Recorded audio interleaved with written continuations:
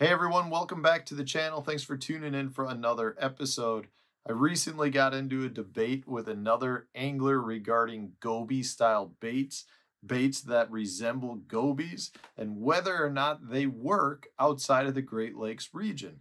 This other angler was trying to tell me that they only work in the Great Lakes region, and I was trying to convince them that that is complete bogus and they work pretty much around the country. And it's not because they're resembling gobies, it's because they're resembling sculpin, which are very, very similar to what a goby is. They look extremely alike to the point where a lot of people around the country are killing the sculpin because they think they're gobies, which are considered an invasive species.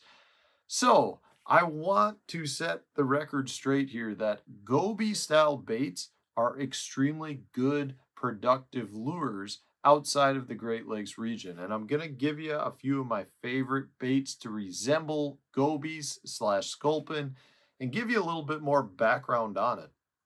You know, uh, gobies are invasive species. They were brought over in the ballast water into the Great Lakes, meaning ships would come over and they would dump their water that they were holding in their inner tanks that they sucked up over in other parts of the world, and the gobies would get sucked up in there. And then when they dumped that ballast water into the Great Lakes, gobies were dumped out, and gobies have done a very good job at procreating and are pretty much around the entire Great Lakes region.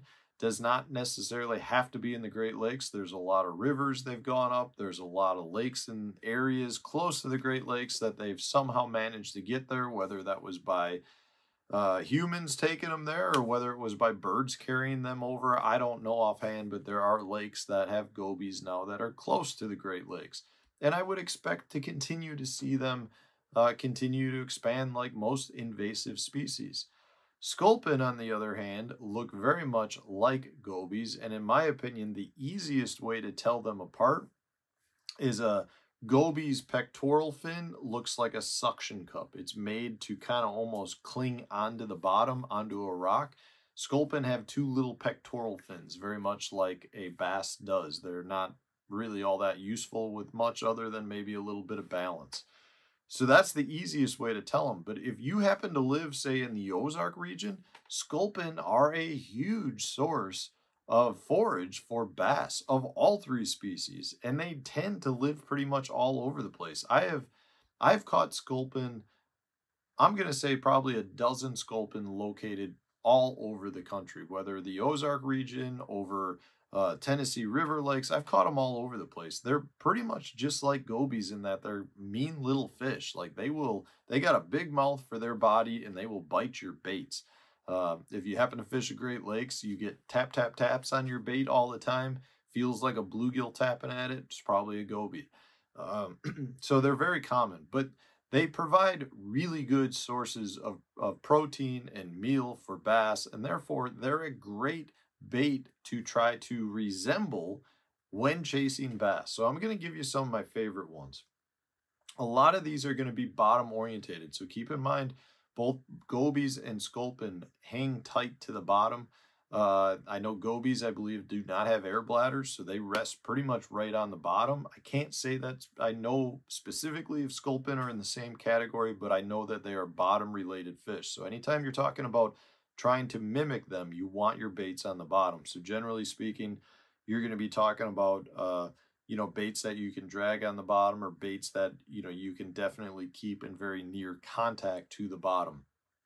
A lot of these baits are actually going to fall under your drop shot category. I personally like to use a little bit shorter leader, but even if you're using, say, a 2-foot long leader, you got to keep in mind if you make a 70-foot long cast, your bait, you may have a 2-foot leader, but your bait's probably only a couple inches off the bottom based on the angle of the line to your rod tip. So one of my favorites, this guy right here, this is a Set the Hook Stumpy Crush. This is the Killer Pumpkin color. It's a very good color. I personally like to throw colors that are more of your green pumpkin shade, but have a little bit of gold, a little bit of purple in it. That will do a good job at mimicking a lot of your gobies and a lot of your sculpin out there. So the Stumpy Crush is one of my favorites. As you can see, a lot of what you're going to be looking for is something that's got more of a bulbous head, a wider head that then tapers off into the body, because that's what your gobies and sculpin look like. They've got the widest part of their body is where their jaw is. So from that standpoint, I like to have something that is tapered down into it. So the Stumpy Crush is one. The Poor Boy Baits Goby is another one. This is one of my favorites, and the color on this one is actually their Goby color. This one does a great job. I've won a lot of tournaments on this bait. That's all I'll say up in this region. I love this color. I love that bait. Another one, Megabass Dark Sleeper, guys. That's what this bait does. It scoots along the bottom, just like a sculpin or Goby. You can see again from a profile standpoint, widest up here, tapers down. This bait, this is a 3/4 ounce one. The whole point to this is to keep this bait down near the bottom, just kind of scoots along. This bait, in my opinion, is one of the better, like, overall exact replicas of what I would consider a Goby. I cut this fin right off. This top fin that acts as a weed guard, I actually trim that off when I'm using it, just because I think I get better hookups. That's me personally. Another bait that I love to use is a smaller, say a 3.3, 3.8 Kitech Fat Impact. This is their Goby color, but I fish it a little different. I fish it on a wobble head. So I'll throw this out and I'll retrieve it slow along the bottom, making bottom contact, and I'll just let the little, the swim bait just kind of deflect and swing all over. This is a great tactic that I think really kind of developed around the Great Lakes region, but you're starting to see this really shine on some of your Tennessee River lakes in the Ozarks region. Just a great pairing. You take any of your little small swim baits that resemble a Goby in color, put it on a wobble head, and just drag it along the bottom. A nice straight slow retrieve works fantastic. And then last is another bait that's a bottom bait that scoots along the bottom. I like to throw a little tube. So this is the 2.5 inch mini Intimidator tube. It's the ISG one. This is one that's kind of really popular in my neck of the woods.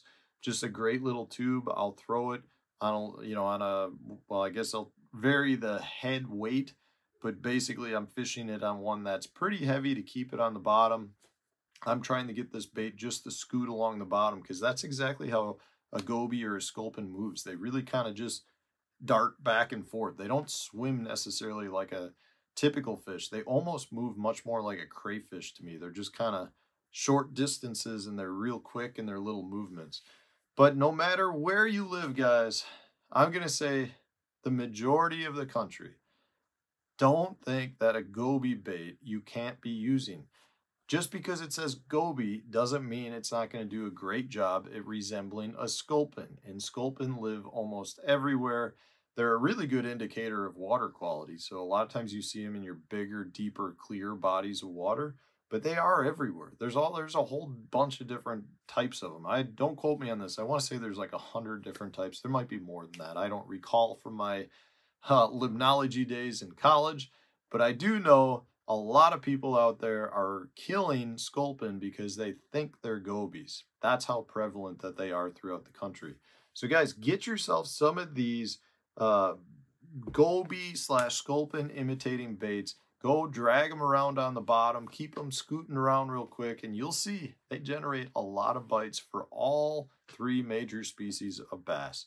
So thanks for watching, guys. Throw in the comment section, what is your favorite Goby/sculpin imitation bait, so that the rest of us can learn from you as well. Otherwise, if you have not hit the like button, hit it.